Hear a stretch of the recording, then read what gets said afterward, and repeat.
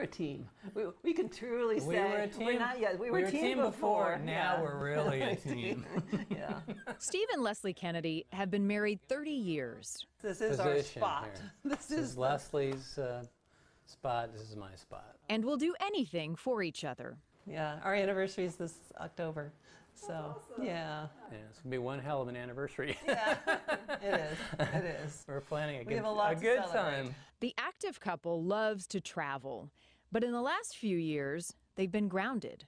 Leslie has polycystic kidney disease, a genetic condition that over time causes her kidneys to fail. Earlier this year, she went on dialysis and needed a transplant to survive. Well, it's not easy asking somebody for a kidney. It's not something you just, walk up to on anybody on the street and say, hey, would you be willing to give me a kidney? Leslie's colleague Nicola on the left and her sister Lisa on the right both offered to donate their kidneys. Why?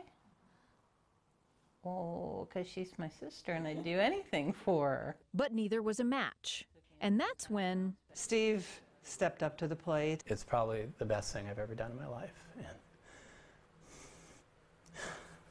sorry. Cut.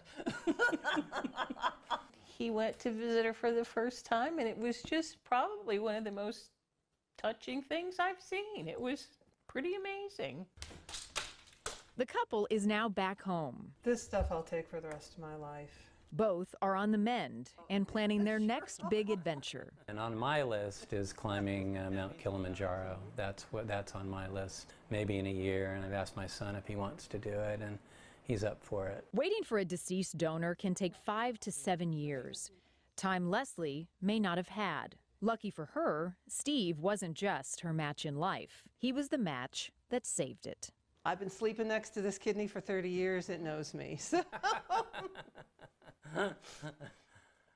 I'm hoping it stays with me for a good long time. It's the way maybe it should have been all along. I don't know. It was a love story.